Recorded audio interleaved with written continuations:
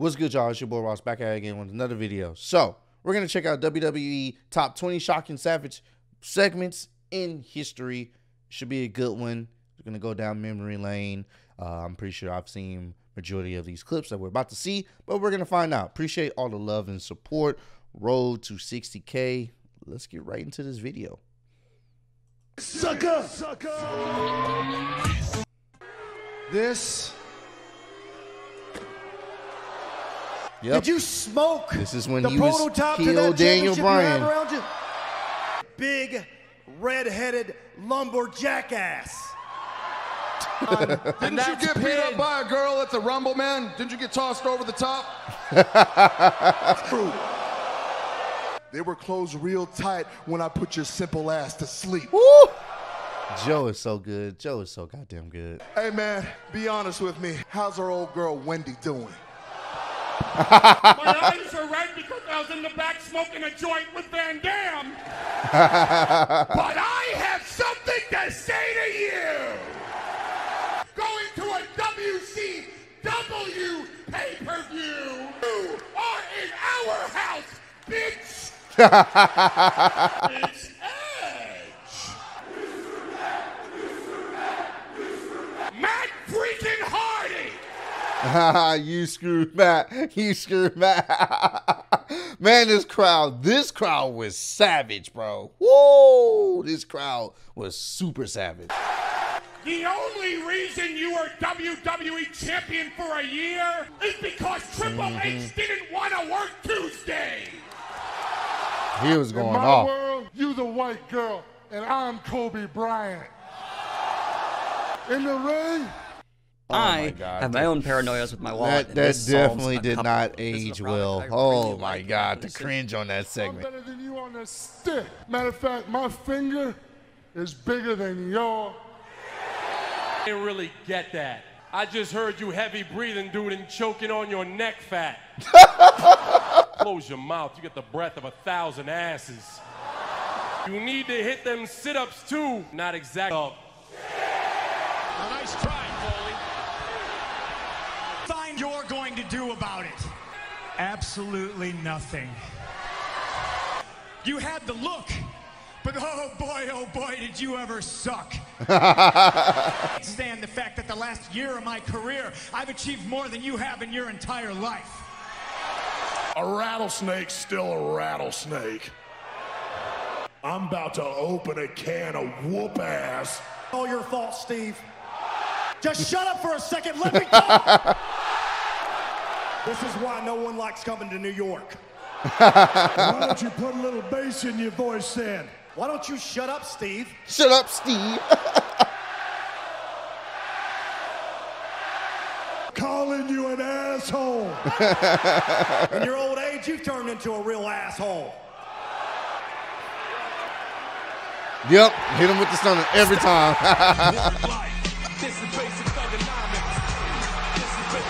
Oh yeah, he came back as the Thugonomics John Cena. Be G.I. Joe this summer. Right now, you're a G.I. joke. So if Rock and Dwayne are the same person, I think y'all both are jack-offs. I got a gift for Rock tonight. I'm going to give him a Cleveland steamer. I'm Mr. Kung Pao Chicken. You just Miami fried I'm going to beat your ass at WrestleMania and put my nuts dead in your face. Banging and banging in the gym, just like you, Rusev. But the only difference is The Rock doesn't pull his shorts up to his nipples. The Rock went to visit Lana's favorite place in the city, the meat packing district. You need to shut up. And you need to stop dressing like a Soviet streetwalker. Listen, you American piece of garbage. But it's too bad you're walking around here like somebody shoved a Smirnoff bottle up your Putin.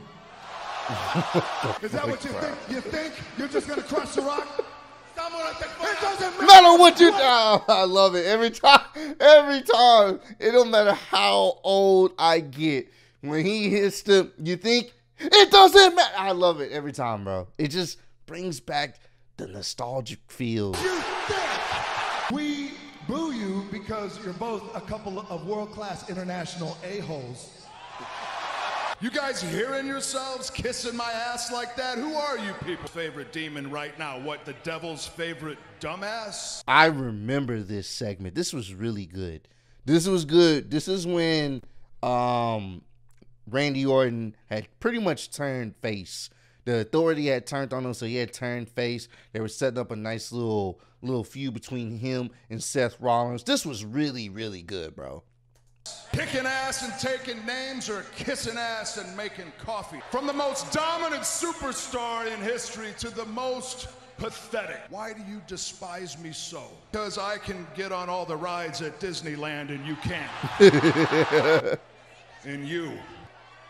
Which brings me to Mr. Seth Rollins. The disrespect there.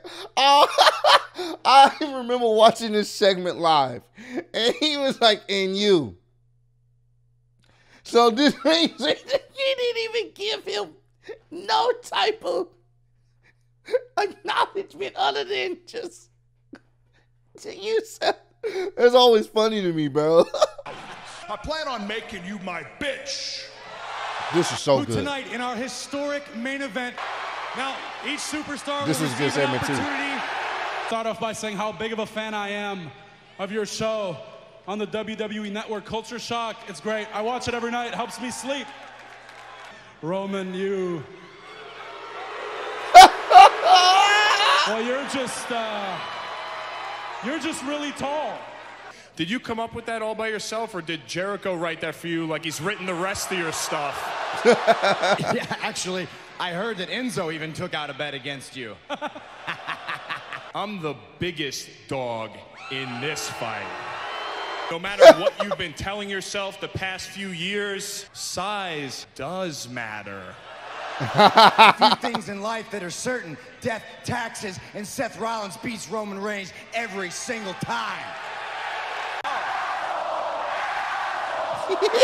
A young Randy. 15,000 of The Rock's hometown fans calling you are an asshole. And also remember some cat named Soul Man Rocky Johnson whooping your daddy's ass. This is a good segment too, Your man. granddaddy, Bob Orton Sr., The Rock's granddaddy, High Chief Peter Maivia, laying the Samoan smackdown on his monkey. Grandmammy, your mammy, they all complain. Hell, The Rock's grandmama, his mama right there, slapped the lips off all two of them bitches.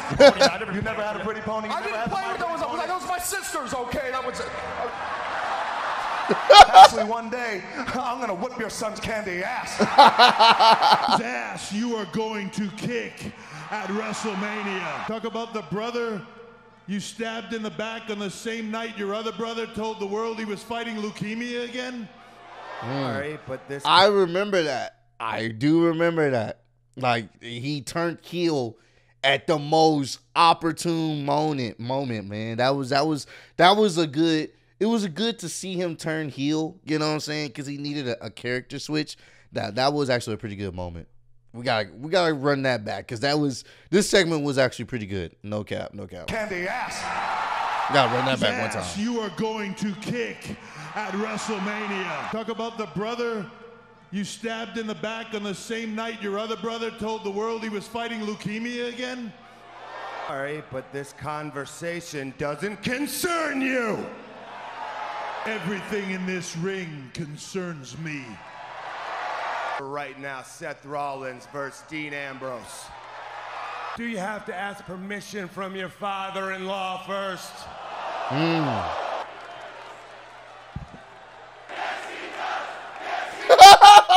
The crowd was so fucking savage. Yes, he does. Yes, he does. He does have to ask Vince. He does. Kurt Angle's going south. Get your mouthpiece. I put my piece in your mouth. And Carlito, you ain't cool. You should be choking on... I want to say this is when he first got to Monday Night Raw. I want to say this is when he left from SmackDown and went to Monday Night Raw. These nuts. Lita's a slut. And last week, and she gave me gonorrhea. Oh, yeah. So you can go ahead and blow me. Jonathan Coachman, the coach. Nobody cares about you. Chris Jericho, Y2J. I guess it's better talking about the haircut that makes you look like a 12-year-old boy. And speaking of hair, where's Triple H? The thought of that somehow made Stephanie McMahon pregnant. And they'd make them watch copies of the DVD, The Marine.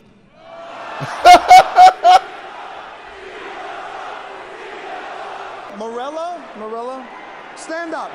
Where are you? Stand up. Well, I'm sorry, what's your name again? It doesn't matter what your name is. When I was WWE champion, Raw was the strongest brand. Now, Raw is an absolute joke. Take the women. Oh my God, bro! This is bringing back some nice nostalgic memories, man. It definitely is. This is Phoenix. This isn't 90210. This is Monday Night Raw, and you're embarrassing yourself. And who are you supposed to be in love with? Only the weakest Intercontinental Champion in the history of the WWE, Santino Marella. Even with a broken clavicle, I could beat Santino. Not everybody has granddaddy. Oh man, bro. I think his old theme song was called Kill Switch Engage. I think it was. Correct me if I'm wrong. But his old theme music was so fucking, that shit went hard, bro. No cap. That shit went hard as hell. Not everybody has granddaddy and daddy behind them to usher them into the WWE. I don't take joyrides on my motorcycle at 3 a.m. and try to pop wheelies and get re-injured. Everything that the Divas era stood for made me sick to my stomach. How far you were actually able to go with the absolute minimum amount of talent. You leached off of the names of your men. Woo! This was a good You segment. plagiarize and dilute their movesets.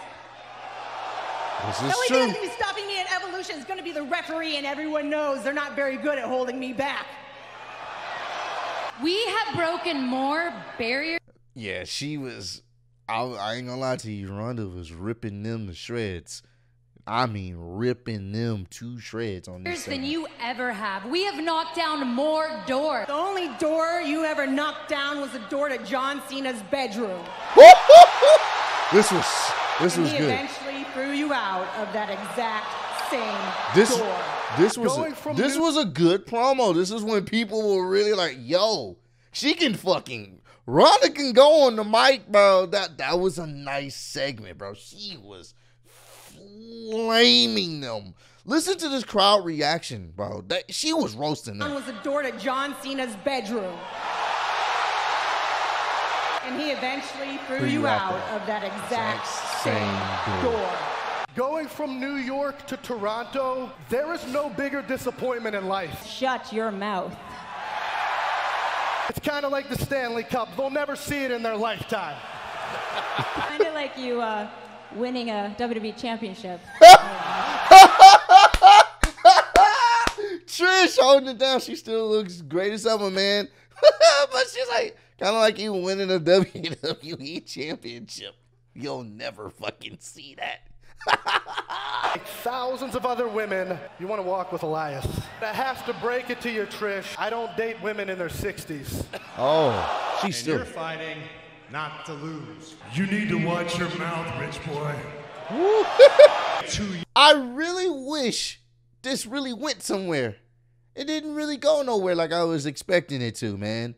The aftermath. We knew Shane was going to fucking jump off a ridiculous height, but it didn't really go anywhere like I expected it to. Years ago, your legacy died. You're just like your old man. From the very day that you were born, you've been your daddy's. This was a good You didn't know segment. how to handle Braun Strowman, and you're never around to. You gotta be kidding me. This nigga, Brock don't ever get on the fucking mic. But this nigga said, "You gotta be kidding me." What the fuck you say to me? Which I'm actually looking forward to as the time of me recording this. I'm recording this on Friday. So I'm actually looking forward to Roman and Brock getting into the ring to have a little confrontation this Friday night, well, tonight on SmackDown.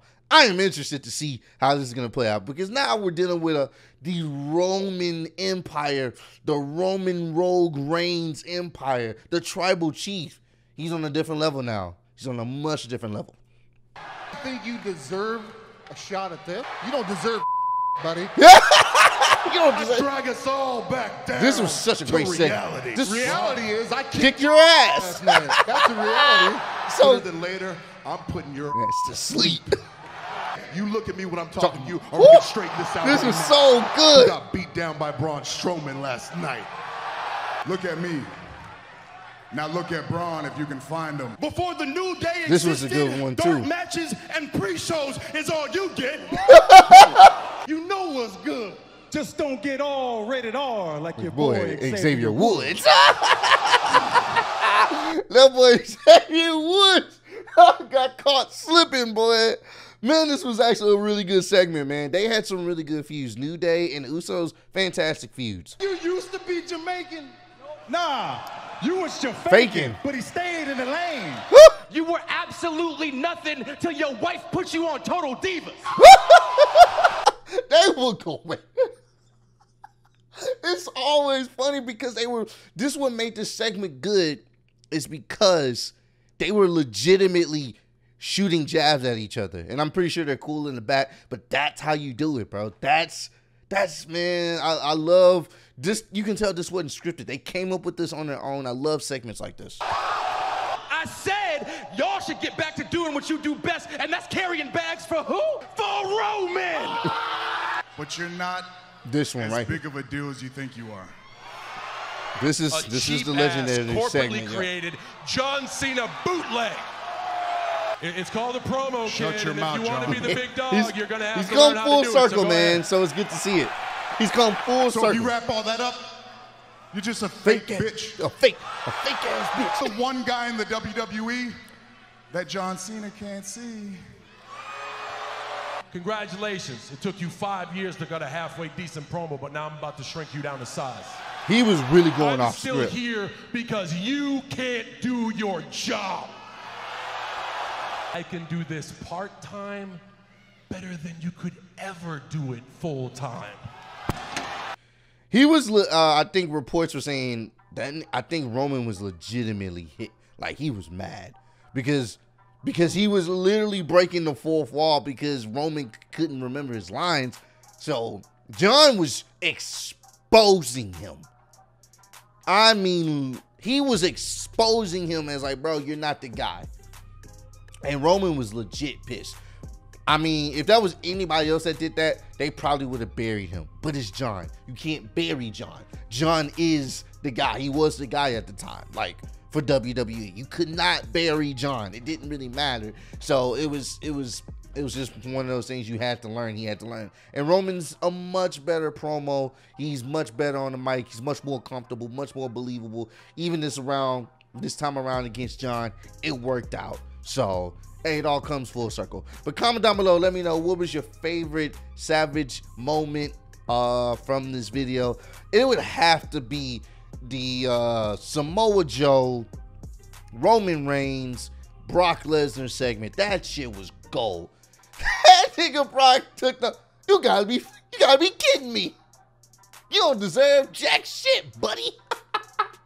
And then Samoa Joe came in that motherfucker like, yo, bro, I'll beat your ass. Look at me when I'm talking to you. I'll beat your ass. Like, it was great. That was one of the best segments in Monday Night Raw history. It's definitely one of the best for sure. But comment down below. Let me know what was your favorite segment from this video. I appreciate all the love and support. Road to 60K. Appreciate y'all kicking it with me. And I'll see y'all on the next one.